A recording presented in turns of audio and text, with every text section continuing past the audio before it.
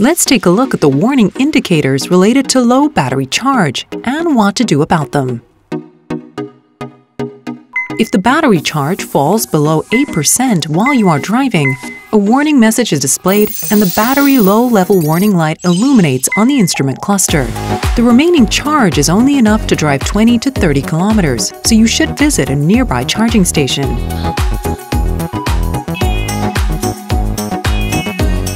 If you are unable to charge the vehicle and the level falls below 3%, not only does a message appear, but the battery low-level warning light and the power-limited warning light both turn on. If the power-limited warning light illuminates, acceleration is limited for safety. Do not accelerate quickly or start moving suddenly. The vehicle may not be able to climb uphill roads. Visit a nearby charging station or use the portable charging cable to charge the battery immediately. Even if the battery goes dead, the vehicle won't stop suddenly. It will gradually decelerate, so you don't need to worry about a sudden stop.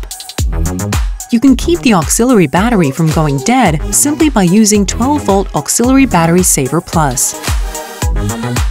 You can turn 12-volt Auxiliary Battery Saver Plus on or off in the other tab of the User Settings menu.